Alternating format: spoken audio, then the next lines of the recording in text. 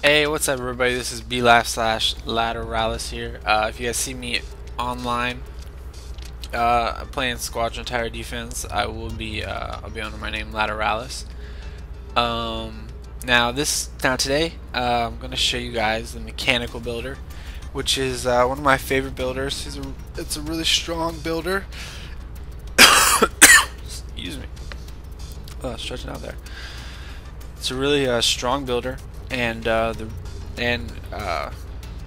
with this builder, I'm going to show you guys how to have a good defense, and also I'm going to work towards 31 workers and 5 speed. Now I might not get there. I just want to put a little asterisk that you will get more money than me. You have a higher income, and you'll get more money for the rounds, just because there will be leaks. You'll get some of that. You get some of those minerals from people leaking and all that stuff. And I am going to go ahead and start off this builder.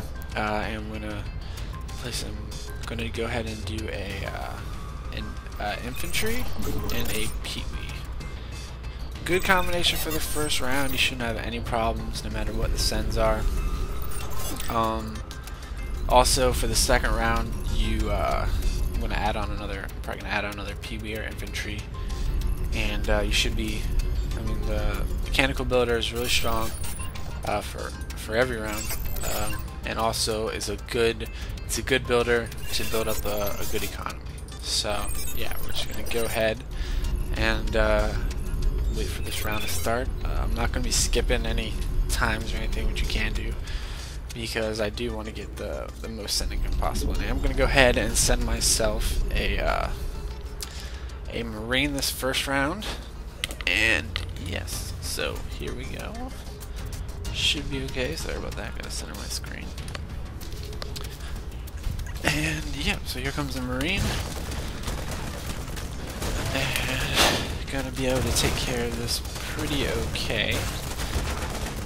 The infantry, he does piercing damage, and the peewee does normal damage, which is more to armored, and he does pretty much more to light. And this round I am going to go ahead and add on another peewee. Yes, add on another peewee. And that's going to be really good. Actually, I'm going to add him on this side. Kind of try to protect my my infantry a little bit better. And yeah, so this is pretty good. These guys should be able to take care of this the second round. Now, something that you always have to watch out for in this second round is a zealot send. Some people, they'll send a zealot at you.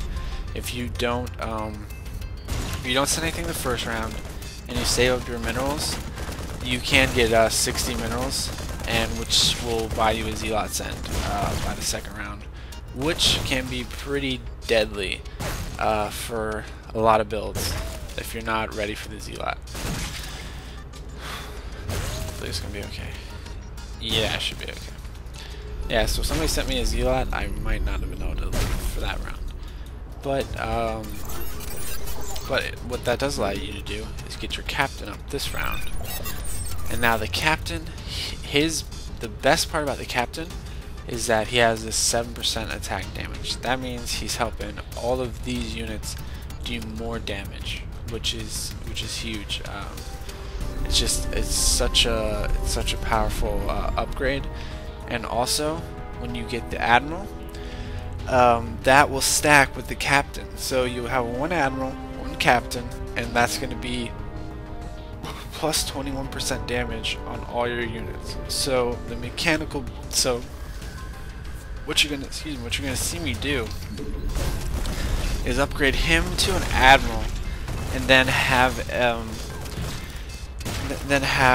another captain in the back, kind of, and he's gonna be and he'll just pretty much be there for his buff. That's pretty much all that I'll use him for. Now I am gonna go ahead and start my economy up, get another SCV out. Important to get the economy going as quickly as possible. Round 4 is usually a pretty good round for that first SCV. And the benchmark that you're looking for if you just want to have like a good benchmark for where your economy's at, one of the main benchmarks that I set for myself is that I do want to have I want to have 5 SCVs and speed 1 done by for the first boss. And sometimes I'll build that 5th SCV with that 50 minerals that the first boss gives you, and that's okay. As long as you have that, that kind of is the idea in your head where you want to be and build your defense with that in mind, you should be pretty okay. So yeah, able to take care of the Marine round pretty good. I am gonna go ahead and get my get a veteran up. This veteran is gonna be good for the Overlord round, and it's also really good for the Roach round. You need this one kind of veteran just to deal good damage against those roaches in the round coming up. So yeah, this is a pretty good start for the mechanical builder. Yeah, very strong, plus damage, all that stuff.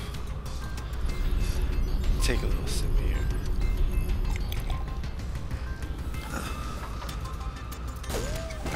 So yeah, here comes the hoverlords. I guess they're not overlords. They really are overlords. We'll just call it overlords in this game. This is not normal StarCraft. This is a UMS, which is one of the funnest parts about StarCraft in my opinion.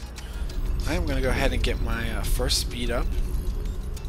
Then I'm kind of going to start saving some minerals for to upgrade my infantry. A lot of people at sea get the Zeus. I don't much like the Zeus because of the piercing damage. I like chaos and siege damage for my defenses, and so I do go ahead and get the Pyro, which is a close range unit. He kind of sits just like in the formation that you build. Complete.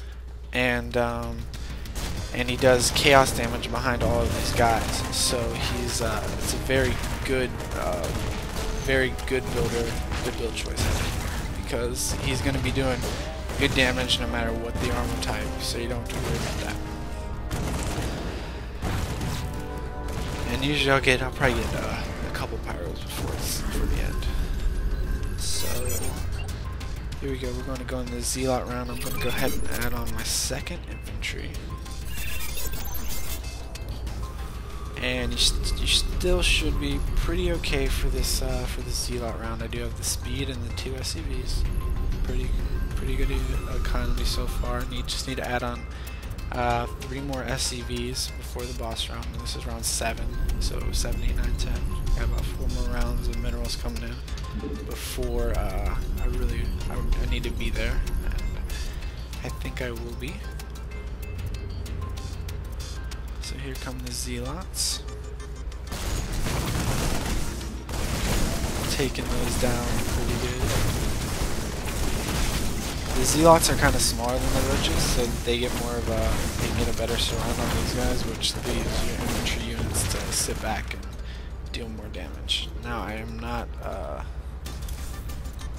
actually upgrade ready for my Pyro yet, so I'm going to go ahead and build another SCV here on round 8.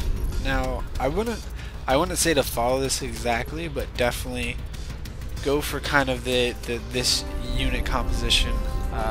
Just don't take the rounds exactly. Kind of know what you want and do it when you can, because sometimes you get a bad send and you can recover. Don't be one of those people that leaves the game because you leak on one round. You can come back. I've come back from leaking an early round like a lava crawler because I got a Zealot or something like that, and still have 31 SCV. Those guys only give you like 3 or 4 minerals. You'll probably get some kills on them even if you do leak. So that is not the biggest deal in the world. Now I am going to go ahead and get my Pyro up. So I have 1 Pyro, 1 Peewee, a Veteran, Captain, and Infantry going into round 9. And with and after this round I will be able to get my my 4th and 5th SCV. So I'm going to be in great shape here going into the next couple rounds. Going in the boss round. This pyro just does so much damage to the boss. He's got a 0.5 attack speed, so that's every second he's doing about 100 damage. 100 damage a second. Really good unit. And you'll see him just kind of tear through these guys. And he's also a tank. He's got 1,000 HP. He's the biggest tank in your army right at this point. So there we go. I can get 2 more SCVs. Kind of at a crossroads here. Do I want to get another SCV or do I want to go ahead and get a veteran? And I will go ahead and get the veteran, since I cannot even build an SCV right now. Yep, I'm gonna go ahead and get the veteran, and then I'll get that 5th SCV after this boss kill. So this is definitely good to kill the boss, and these guys will also be good for the round 11. So I won't even have to worry about building any new units for round 11. That is just a huge infestor, and he walks slow. Okay, gonna go ahead and send him green. Once I get my 5th SCV, I'll probably be able to start sending myself Marauders, which is kind of what you start seeing at about round 7, sometimes round 8. The Marauder does pretty good damage. Yep, there we go, took him out. Do need to get my supply depot upgraded. And then I'm going to build an SCV, and I'll be at 5 SCVs and 1 speed, which is where you want to be at. And I definitely will be able to handle this. This upgrade complete. These guys, the Scantipedes. There's a lot of them, but it's not that big a deal.